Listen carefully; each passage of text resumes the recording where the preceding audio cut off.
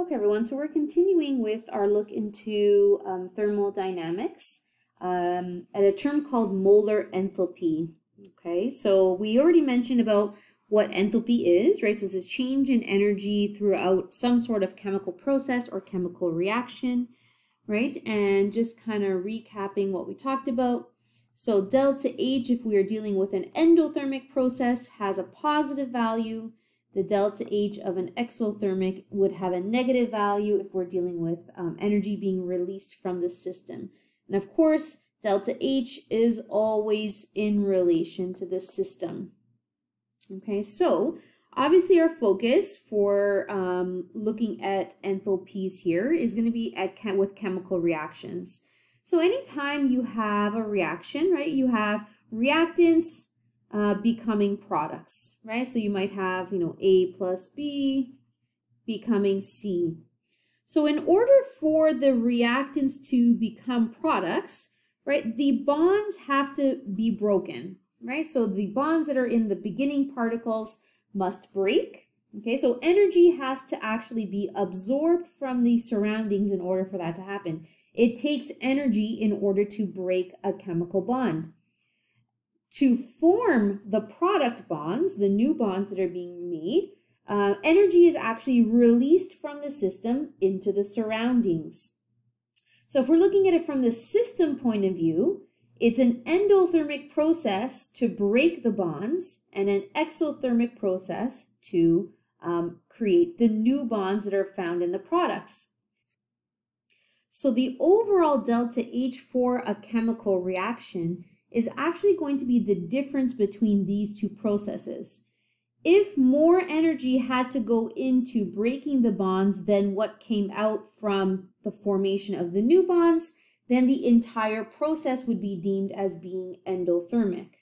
If more energy was released as a result of the new bond formation than had to go in for the breaking of the bonds, then the entire process would be deemed as exothermic.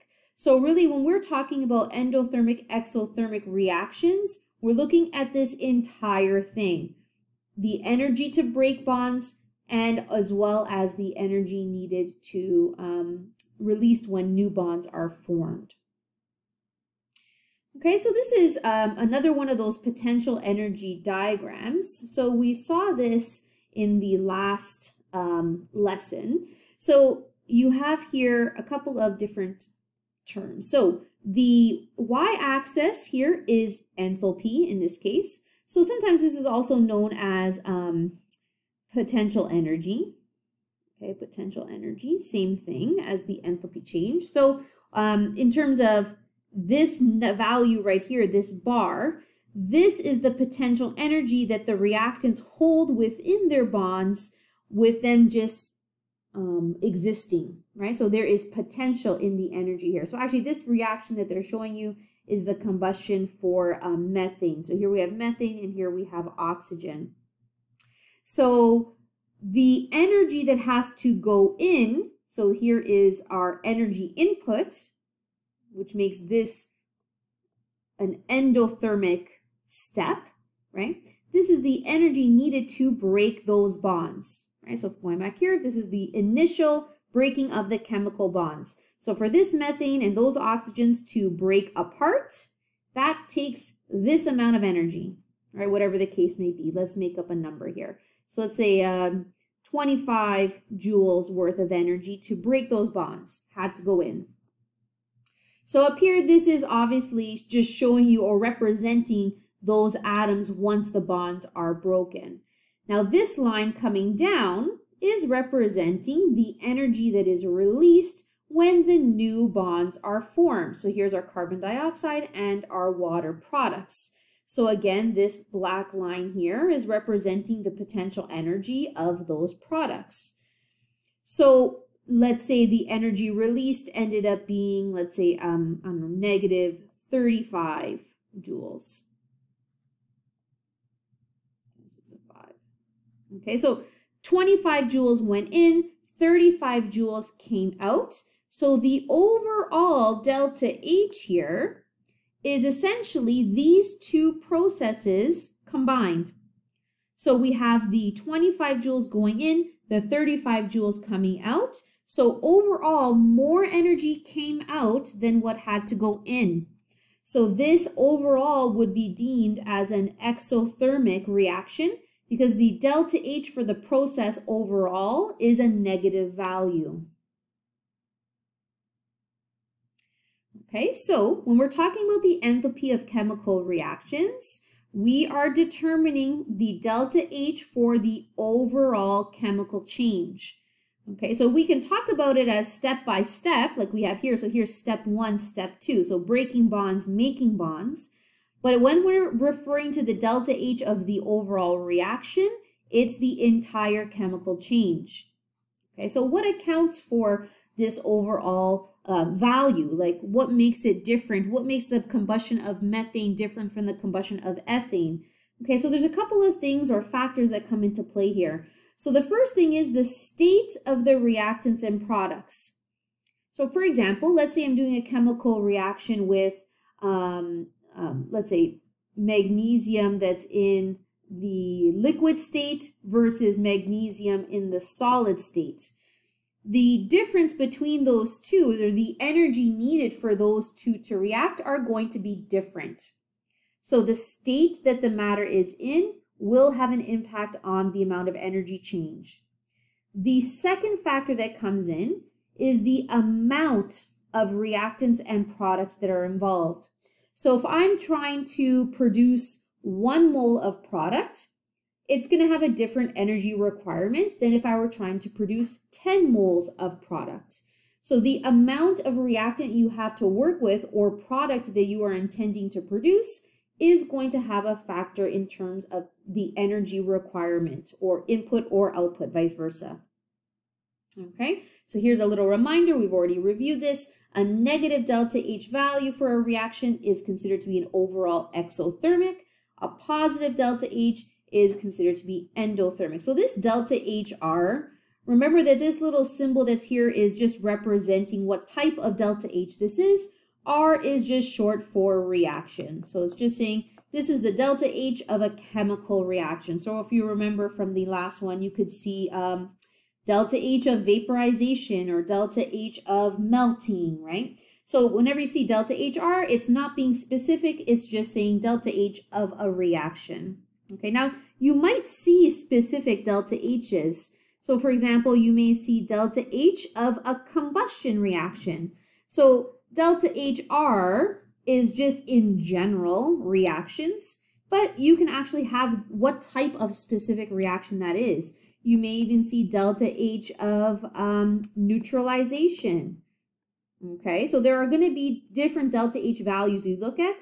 Just remember that that lower subscript here is just kind of indicating what delta H are we referring to. Okay, but in general, chemical reactions, we tend to just keep it general. Okay, so let's talk about this term molar enthalpy. So we reviewed enthalpy. We looked at different processes that happen within a chemical reaction, right? So bonds are breaking, bonds are forming. But now we're going to be more specific in terms of quantities. So when we're talking about the enthalpy of a chemical reaction, we've already mentioned, we talked about this here, that the amount that is reacting is a factor that comes into play. So when we're referring to molar enthalpy of a reaction, we're talking about 1 mole of something. Okay, so it could be 1 mole of a reactant. It could be 1 mole of a product. It depends on the reaction, and it depends what the focus is of that reaction. Because of course, you can have more than 1 reactant. You can have more than 1 product. So the molar enthalpy can be referring to different things. It kind of depends on what the goal is or the focus is of the question. So the molar enthalpy in general, right, if we were talking about it, it would be the energy per mole. So if I have 2 moles of propane that is going to do combustion, that's going to release twice as much energy than if I were to do 1 mole of propane combusting. And that should kind of make sense. I have double the amount of propane, like double the amount of reactant, so the amount of energy that's going to be released is going to be double the amount, right? If I had 5 moles of propane that was doing a combustion, then I'm going to have now 5 times the amount of energy that's going to be released. So once you know the molar enthalpy, and typically you could express it as joules per mole, but actually the most common unit for molar enthalpy is kilojoules per mole. So once you know the kilojoules per mole value, you can actually adapt it depending on how many moles you have that's reacting. And we'll see a couple of examples with that. Okay, so let's say here we have a synthesis of water reaction. Okay, so we have hydrogen making oxygen, making water, okay? And we have an energy value here. So if you recall from our first lesson, that if the energy amount is on the product side, this is indicating that this is an exothermic process, right? So this means that 241.8 kilojoules of energy is released in this reaction. So if this was an endothermic process, that number value would actually be on the reactant side. So this is a product, right? Meaning it is part of the release from that process. Okay, so when you're looking at this reaction, this actually tells us the molar enthalpy for a few things. So if you have no numbers to go by, right? So this is not telling us, we have 5 grams of hydrogen or 100 grams of water. It's literally just giving us a balanced chemical equation and an energy value. Technically, the molar information comes from the coefficients. Okay, so if there's no coefficient in front, remember that's as if there is a number 1. So this 241.8 kilojoules is the molar enthalpy for water, because for every 1 mole worth of water, 241.8 kilojoules of energy is going to be released. Okay, but this is also the molar enthalpy for a reactant here. So this is the molar enthalpy for 1 mole worth of hydrogen gas, right? So 1 mole of hydrogen gas, when it reacts to form water, will release 241.8 kilojoules per mole of hydrogen. Okay, now this is not the molar enthalpy for oxygen because oxygen is showing a 1/2 mole. But we can actually get in, once you have the energy value for a balanced reaction, you can actually get the molar enthalpy for everything here. Because if this number is for 1/2 of oxygen, right? So 1/2 of oxygen is negative 241.8 kilojoules. Well, if I want to know what it would be for 1 mole worth of oxygen, I would have to double it, right? And I would double the energy as well. So for 1 mole worth of oxygen, basically it would be double this amount of energy. Okay, so this is what I mean by, remember I mentioned how it could be a reactant or a product. So for this number, this is the molar enthalpy for water and for hydrogen. But if we were referring to oxygen, we would have to double this quantity. So the molar enthalpy in a chemical reaction really is applicable to anything that has 1 mole worth. What happens if you don't have 1 mole worth? If it's a different number, you would have to adjust this accordingly.